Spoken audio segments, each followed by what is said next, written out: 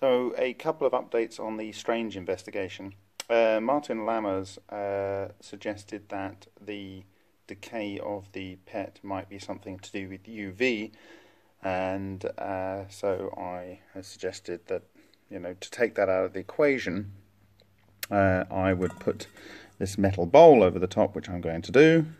So there's that bowl, and the interesting thing is that whilst he said that, yesterday I bought a bunch of LEDs, and before I put the material onto the photographic emulsion negative and so forth, I got a red, a white and a green LED here, and because red tend to be the brightest for an input power, what I did was you can see the legs that are bent here, because through the hole where the material had degraded, I actually put this leg and then grounded this one, and then put that leg and grounded that one to see if there was actually any charge clusters or electrons able to migrate out and light this LED.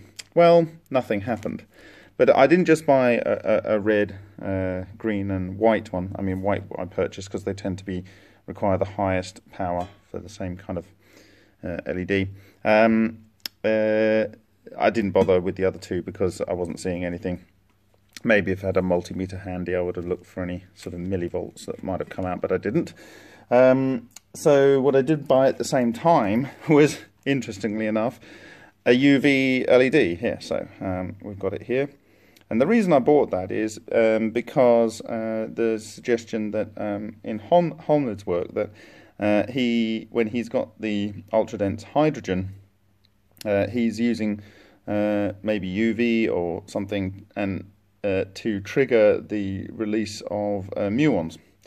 At least that's how I have read it. But other people have used lasers and other forms of light energy to stimulate Lena reaction. So I actually bought this UV LED with a view to exposing the material, maybe on a different photographic plate, to UV light later down the line, to see if we would have more tracks, that's assuming there are any tracks, but more tracks coming from the area that would be exposed. So that is almost a follow-on experiment to the one that we're currently doing here.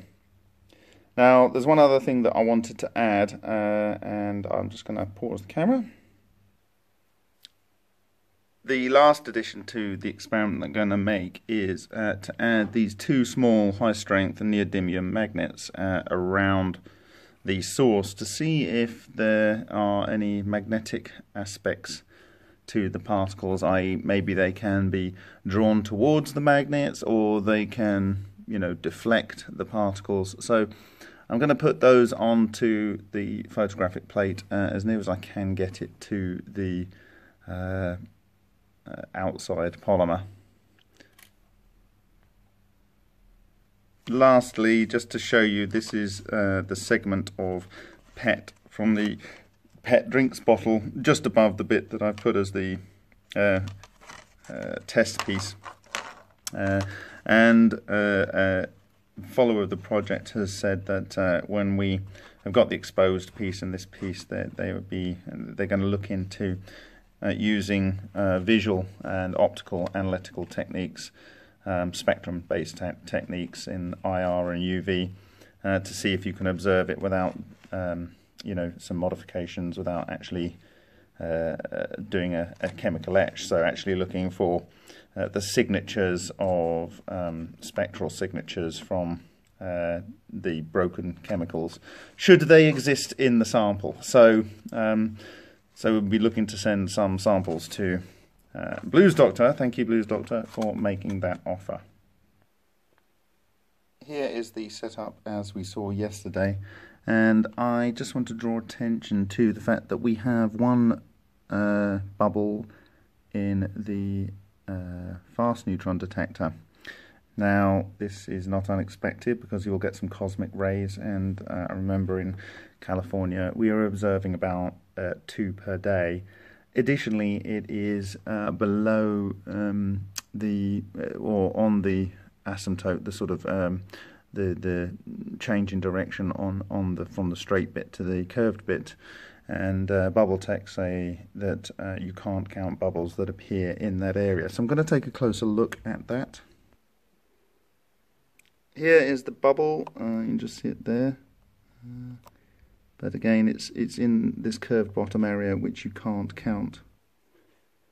On the thermal neutron detector, there doesn't appear to be any bubbles in there, but I don't know whether this was here yesterday, but we need to keep an eye on it.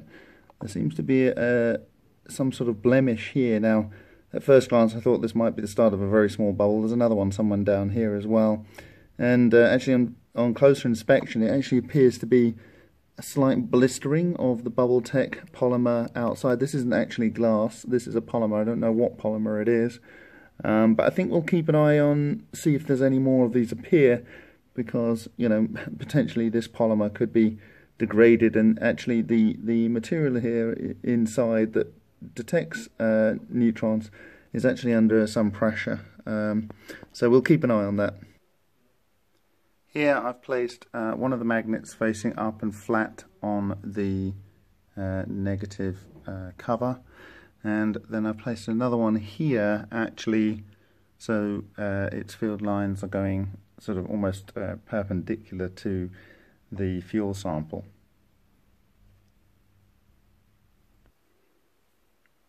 Just for the record, the degradation of the internal PET bottle has continued. Here is the final layout with the metal UV shield.